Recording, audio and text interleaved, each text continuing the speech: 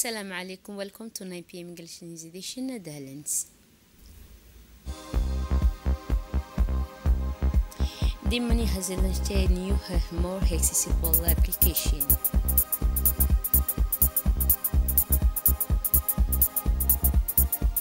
Almost international senior France and United States are to propose a 21-day ceasefire in Lebanon. Those were the headlines, and welcome to the national news here on the lens of the 79th United National General Assembly. The Minister of Foreign Affairs and International Cooperation, Mr. Mohamed Ali Yusuf, participated in the cooperation of Djibouti. So, when in 2023, his meeting of Peace and Security Council of African Union held at the ministerial level of the at the African Union mission in New York. This meeting chaired by Cameroon brought together all PCC member states as well as the chairperson of the African Union Commission and his colleagues. The meeting focused on current security challenges and the future of the Peace and Security Council of the African Union. In its address, Minister Mohamed Ali Yusuf highlighted the emergence of new threats such as unprecedented and dispute between states, growing geopolitical and ideological competition on the continent, the government's deficit, the resurgence and of unconstitutional changes of government, as well as the rise of violent extremist and organized crime. And as part of the campaign of the presidency of the African Union Commission, Olof Abdou Ismail, Minister of Social Affairs and Solidarity, met today with the Prime Minister of Mauritius, President John Kenneth, to convey a message from President Ismail Margeli and to official request support for the candidacy of Mohamed Ali Yusuf. At the same time, several other ministries are currently cries grows in the African continent to mobilize support for his candidacy.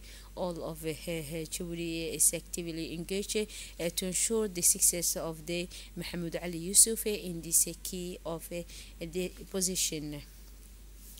And now Djibouti Telecom, through its money management, has unveiled a new step in the country's digital transformation. The official launch of its new application today at the Boadi Mall. The event marked by an impressive turnout and praised the renewed will to advance digital transaction in Djibouti. The ceremony, chaired by Radwan Abdullahi Bahdo, Minister of Communication in charge of Post and Telecommunication, was attended by the acting director of the Djibouti Telecom, Qasim Mohamed Waise, and Hibo Mohamed Abdullahi, director of the money. So this implementing a figure of the national technological ecosystem recalled by the presence the strategic importance of this launch in the context of a nation undergoing a digital change. This new money platform presents itself as innovative and comprehensive solution for digital financial transaction and accessible from a smartphone.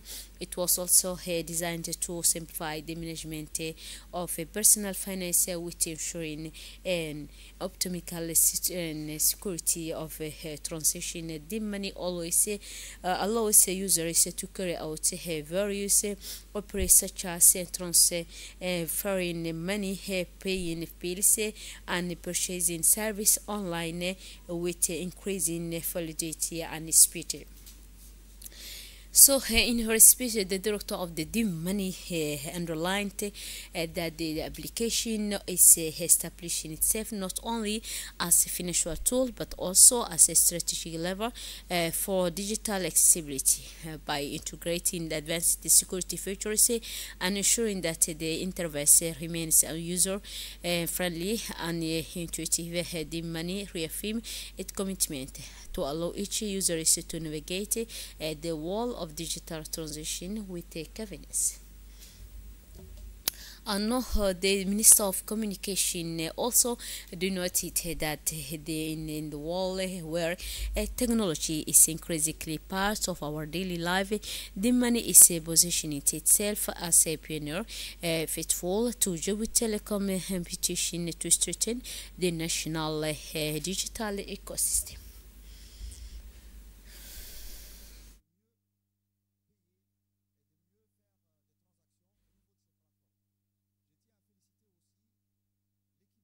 Arta hosted a training workshop for frontally health professional on the integration of cardiovascular disease and diabetes into primary health care. The event organized with the support of the World Health Organization (WHO) brought together international experts and local practitioners to strengthen the health system and improve also the management of patients with this chronic disease.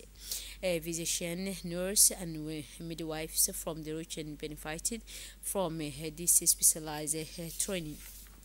The expert present including Dr. Sheima Savoni Nufsoniri, Dr. Heba Fuate, Dr. Fahan Farshat, and also Dr. Liban Ibrahim and Dr. Yaqub Hussein from the WHO regional officer in Geneva and Cairo. This expert shared the knowledge also and practice to improve the detection and treatment and monitoring of the cardiovascular disease and diabetes, particularly in rural and remote area. And now, a 3-day training on participatory management of the market of community development began yesterday at the Regional Council of Arta. This event brings together major stakeholders from civil society, organization, and local governance structure. This training is organized as part of the project led by the International Association of Francophone Mayors and funded by the European Union. The aim of the activity is to introduce participants to the basic concept and the community-led by development CD approach. It is indeed important that the various representatives of civil society and territorial agents can know the process of community-led development so that there is a transparency on the procurement procedure and understanding of the approach adopted. Educational supervision is provided by experts from the Djibouti Social Development Agency (DDS), giving its proven station experience in the community-led development approach in Djibouti. And not for international scene, the United States, France, and a number of Western and Arab countries have used the H1 appeal to initiate a temporary ceasefire in Lebanon. Lipan, senior U.S. official told Agence France Press that Washington expected Hezbollah and Israel to decide within hours whether to respond to this appeal. French Foreign Minister Jean-Noël Barrot revealed one proposal with the United States to implement a 21-day ceasefire in Lebanon. This came during the emergency section held by the United Security Council on Wednesday to discuss the escalation between Hezbollah and Israel, where representatives of the countries condemn the continued cross-border challenge which could lead to an escalation. That's it for this edition. Thanks for attention. Wonderful evening.